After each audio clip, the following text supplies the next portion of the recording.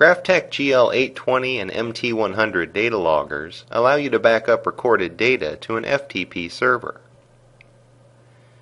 To do so, we'll begin by navigating to the IF tab. Here we'll specify an FTP server,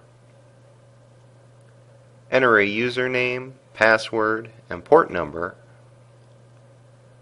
and test the server connection.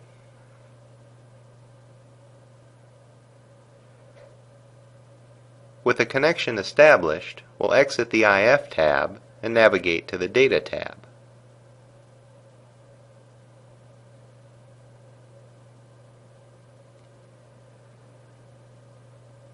Here we'll choose FTP as the backup destination, specify a folder on the server, and select a backup interval. For this demonstration, we'll choose to back up data every 6 hours. Finally, we'll press the Start/Stop button to begin recording. In addition to storing data in onboard memory, a backup file is created on the FTP server at the specified interval.